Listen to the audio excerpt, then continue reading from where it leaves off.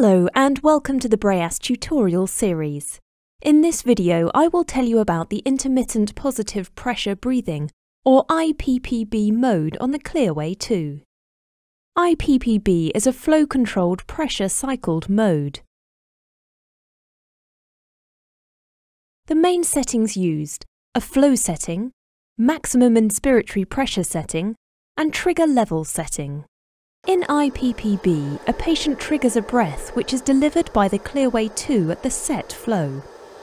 When the maximum inspiratory pressure setting is reached, the Clearway 2 cycles to zero pressure and will do nothing until another breath is triggered. IPPB mode allows clinicians to set the pressure to be delivered to the patient, the length of the breath in and the slope of the delivery of the breath in, along with the trigger sensitivity. Increasing the maximum pressure setting or decreasing the flow setting will mean a longer breath is delivered to the patient.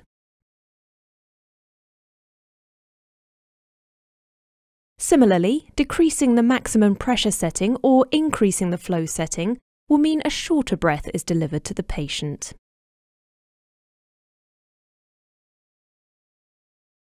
While not changing the pressure setting but decreasing the flow setting will mean a longer breath will be delivered more slowly than with a higher flow setting.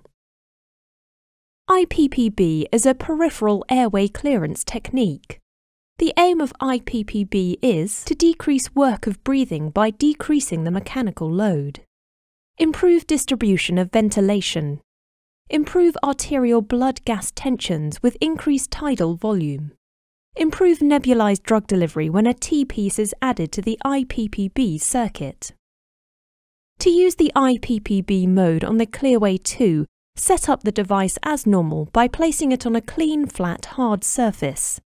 Connect the mains power and switch the Clearway 2 on.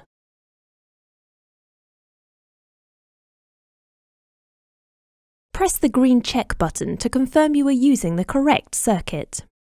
In IPPB mode, a circuit with a leak port must be used. If not already in the IPPB mode, press the Mode button in the bottom left corner of the touchscreen, then select IPPB. Having already assessed the patient, program in the appropriate settings using the touchscreen buttons.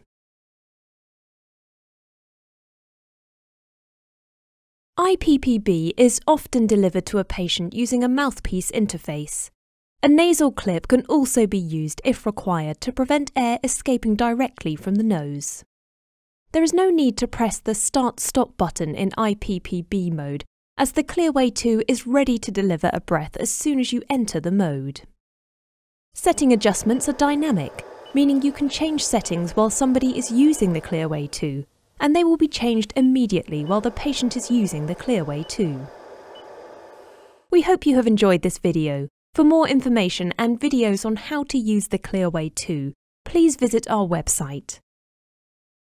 Thank you for watching.